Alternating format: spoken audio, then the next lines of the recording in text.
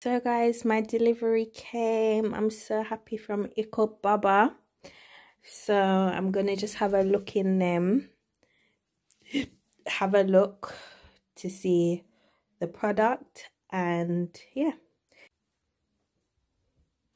Excuse my bed guys in the background, it's not even spread properly. But the first thing here, this looks like some kind of cover, so I'm not really sure what that is for yet.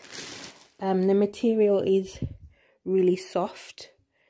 And then this is the car seat. So guys, this is the car seat. Just standard, comes with the 2 press buttons at the side. This and this, 2 press buttons at the side, so you can bring this lever forward. It also comes with a rain cover,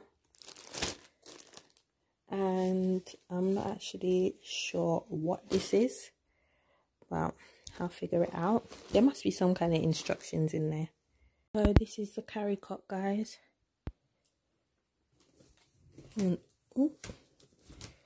See?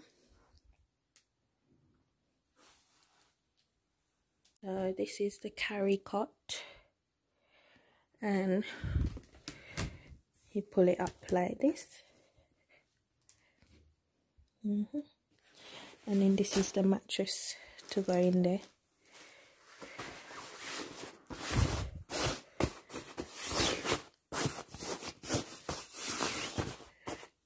So baby will sleep in that.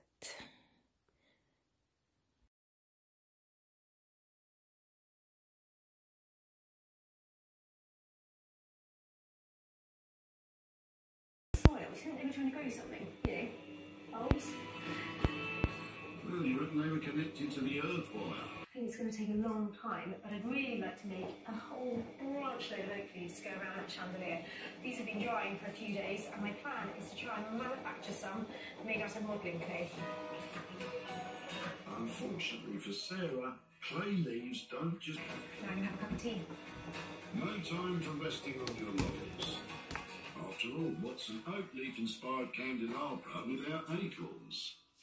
I love an acorn. I think they're just so perfect. You can use terracotta modelling clay, just like Sarah, to give it that authentic acorny look.